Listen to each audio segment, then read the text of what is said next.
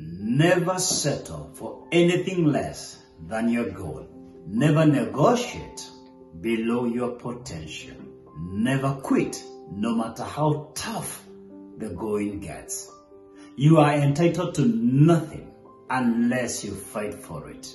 Once you set a goal, follow it through to its logical conclusion. Nothing is so fatal to character than unfinished projects.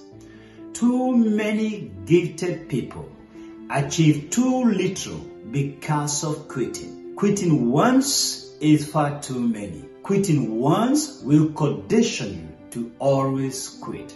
On 23rd February 2018, I summited Mount Kenya, Lenana Peak, 4,985 meters for my very first time.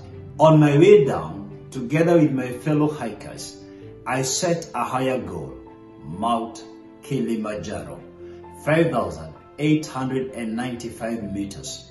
I prepared for this daunting challenge in every possible way, including 20 pre-hikes 4 months before our ultimate challenge. Together with my mercy, I hiked Mount Logonot 9 times, Elephant Hills 5 times, Kilimanjaro 4 times, Satima once, and Mount Kenya once. On Friday 15th February 2019, we set out for Mount Kilimanjaro and we trekked from Marago Gate for 8 kilometers to Madara Hat. Day 2, we trekked for 11 kilometers to Horobo Hat. Day 3, we trekked for 9 kilometers to Kibo Hat. We rested for 6 hours. The temperature and oxygen levels were low. We struggled to breathe. We hadn't acclimatized. At exactly 11 p.m. on Sunday 17th February 2019, we began the summit attempt. We trekked through the night. Around 4:30 a.m. on Monday 18th February, at an altitude approximately 5,500 meters, I couldn't hike any further. I suffered severe altitude sickness. I couldn't breathe normally. Many brave people have succumbed to altitude sickness on Mount Kilimanjaro. My will to summit was much stronger than my weak physical reality. But I knew any further pressure on my body may end up fatal.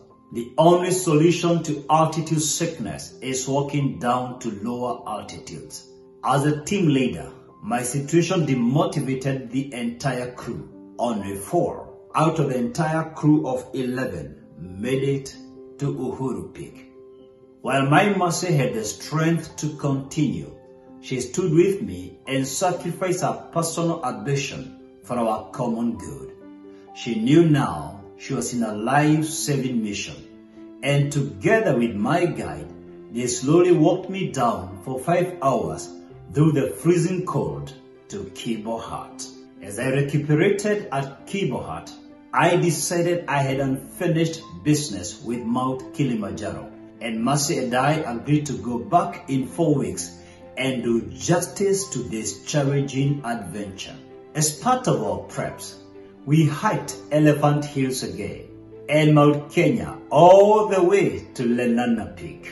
On 31st March 2019, we dared Mount Kilimanjaro again. 2 days later, on April 1st, 2019, my mercy and I refused to be fooled by Mount Kilimanjaro.